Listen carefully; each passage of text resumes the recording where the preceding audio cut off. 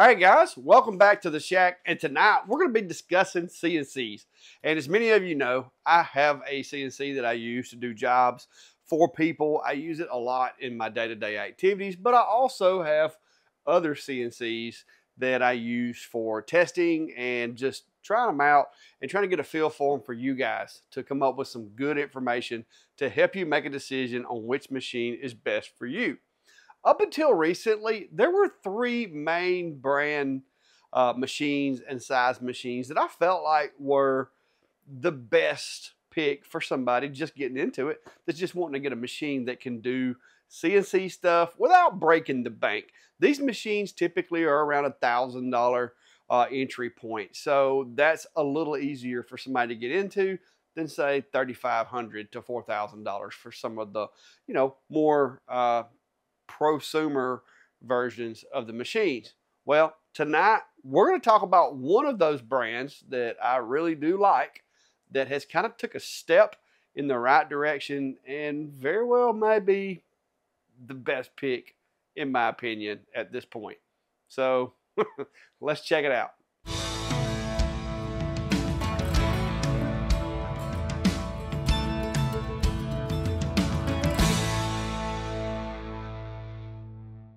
All right, guys, so to start off with, just to kind of lay the predicate here, what we're going to be talking about tonight is starter machines, which most of us will gravitate to in the early days of CNCing, especially those of us that don't have the money to go out and buy the more expensive, top-of-the-line considered machines that are on the market. So typically what you're going to end up with is something in the 400 by 400 footprint range, and typically it's going to have a DC powered small spindle, anywhere from 200, I've seen them up to like 600 to 800 watt spindles, like this little guy. This is typically what you're going to run into, or smaller, and a lot of times they're much smaller.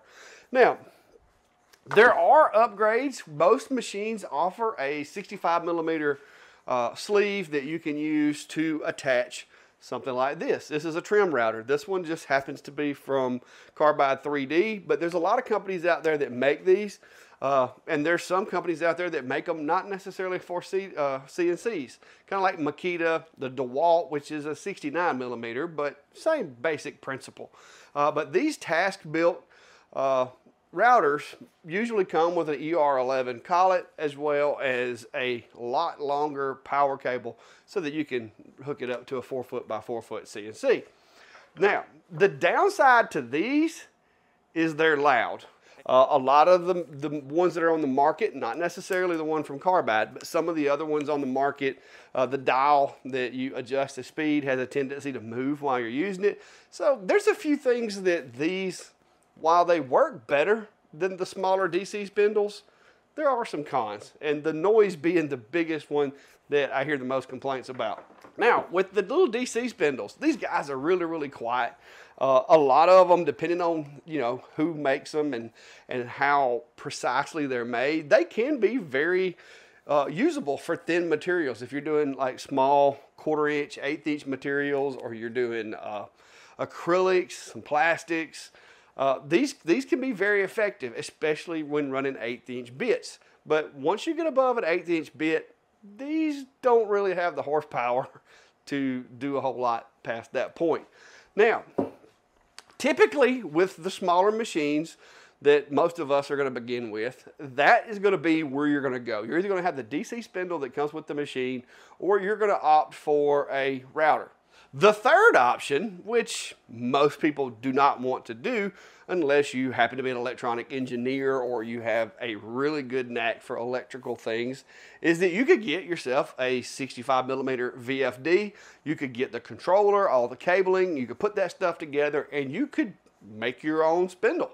My friend James over at JamesDeanDesigns, he did just that, and there's a video where he did that, and I'll drop it down below so you guys can go check that out. But it is a very technical procedure. It takes a lot of time, it takes money, and a good bit of know-how to be able to pull that off. Well, Fox Alien felt our pain, and they have created a drop-in spindle kit that has a VFD controller. It is completely controlled by the machine, or you can control it with the knob. And they're marketing it and selling it for their machines. So as long as you have a 65mm spindle sleeve for your machine, you can connect this to any Fox Alien machine, and even some that aren't made by Fox Alien if you got the right connector.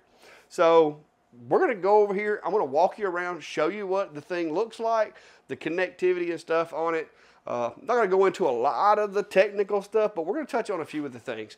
Again, my buddy James Dean over at JamesDeanDesigns, he's done a review of this machine. He's checked lots of the technical stuff, so we're not gonna recreate that. All right, so walking around the machine, guys, as you can tell, it's beefy. It is very much bigger than the original spindle that came on this machine. This is the stock spindle for the Masuter 3S. And you can see it's much bigger, much more robust. The Z-axis on the Masuter 3 is strong for a machine of this size, and it's doing a really good job of handling it. I was a little concerned that the added weight and the size of the spindle, the power of the spindle, might give the Masuter a run for its money, but so far it's worked really well. I will say the hardest part of this install is going to be your drag chains. Now, hats off to Fox Alien. When they built this machine, they did oversize the drag chains enough that you don't have to swap the drag chains. You will have to possibly take them loose, or you can just snap the drag chains loose from here, get in there, pop the little gates open, and run them. I was able to do mine without taking the drag chains loose. Probably not the easiest way to do it, but that's what I did. But you've got this wire that comes from the top of the spindle and goes over through the drag chains and then through this coiled up group of wires here. This was a little challenging, putting this wrap back on there, but it wasn't that bad. So once you've got this sleeve bolted to these 4 screws here into the Z-axis, then you've just got these 2 strap screws here that tightens up and grabs a hold to the spindle and holds it in place. So the physical mounting of it is really, really simple. Now, as far as the VFD controller, and I'm going to turn everything on so you guys can see what it looks like. It's going to be a little noisier, but not too bad. That'll give you an idea of what the thing sounds like anyway. So as you can see, everything illuminates. You will have to plug in this little cable right here where it says laser, and you're going to want to switch this switch over to laser. There's also some settings that need to be changed on the controller of the machine, and read the book before powering any of this up to make sure that you do those steps, because you could damage the setup if you don't set it up properly and run it the way it needs to be. So the controller is basic. You've got power here. You've got the PWM wire here that goes over there to the laser output, and then this is the output that goes to the spindle by way of the drag chain. So setup was simple. Here you have the PWM control and knob control, which are options that you can have the machine control it, or you can control it with this knob. I'm going to roll the knob to the left here, switch it over to knob control, just to give you guys an idea of the noise, the sound level of the spindle.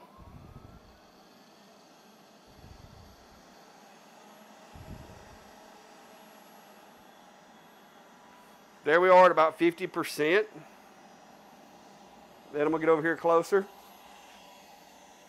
And we're at about 50% output right there as far as the speed goes.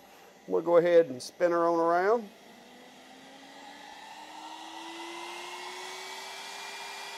So there you go. That is full output to the spindle. And it's really nowhere near as loud as, let's say, a router is. So spin it back down and all the way down to 0. So there you go. I'm going to go back to PWM control, and I'm just going to, I don't know that it matters, but I'm going to put this back to full just in case it needs to be. It also does have a readout here that tells you the RPMs of the machine. James did a little testing on that. He said that, you know, take it with a grain of salt. The accuracy according to his instrumentation, was not that great. But I don't have those instruments, so we're not going to go into that. But there you go. Very basic setup, guys. Like I said, one wire goes over here to the controller on the laser output. Got to make sure you switch the switch over. Then you've got wall power, spindle output, and that's the PWM wire that goes to the front. So it's very simple. Like I said, that drag chain and that cable there is going to be the hardest part of the whole operation. But does it not make this machine, I mean, this machine just looks wicked and awesome with this on here, and it does a really good job. So let's talk about how it did in my testing today. All right, so to test this machine, I went ahead and went into the deep end, guys. I went ahead and grabbed some oak. I didn't play around with any plywoods, acrylics, or anything like that. I am accustomed to running my Shapeoko 5 Pro, which has a 1500 watt spindle. So I was pretty comfortable in the fact that most of my bit settings, my speeds and feeds, would be within reason of what this machine could do. What I ended up doing was I grabbed some oak that I had left over and started playing around. Did this little job right here. This is just one of the Vectric files that's in there by default. A little scrap piece of wood I had left over the other day from a job I was working on. Knocked that out. Did a really good job. Did a little bit of tweaking to my speeds. Not a lot, because like I said, it was very similar to the speeds that I use on the Shapeoko. I did have to speed it down just a little bit because I was using a variety of different bits that I don't normally use a lot. But we got over and I decided, you know what? My buddy James over at James Dean, he did a 3D engrave with a spindle and it looked great. So I was like, you know, he set the bar now, so I've got to go for it. So I decided to do the alligator that everybody does, and did a really good job with this spindle. And guys, I did not have to do a lot of sanding with this. I was really impressed.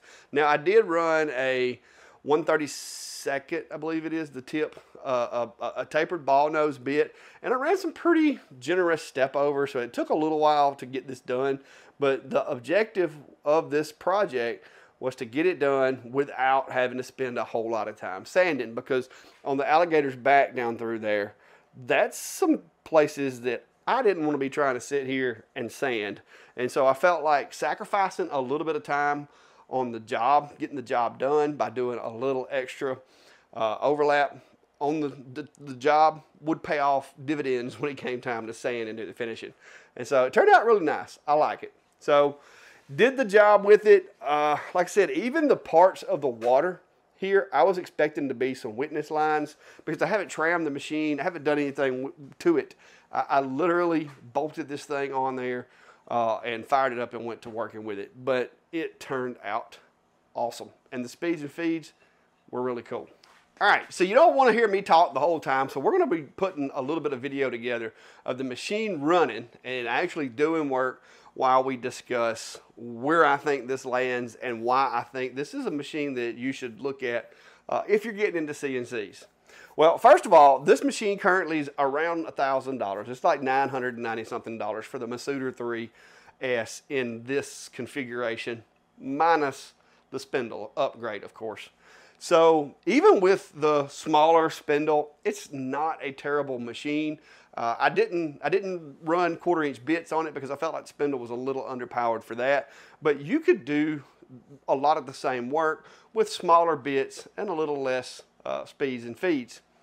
But with it being $1,000, this is something I see somebody being able to get into the machine, get started, learn the software, learn the machine, do some jobs, save up your money, you know, get ready to do some upgrades.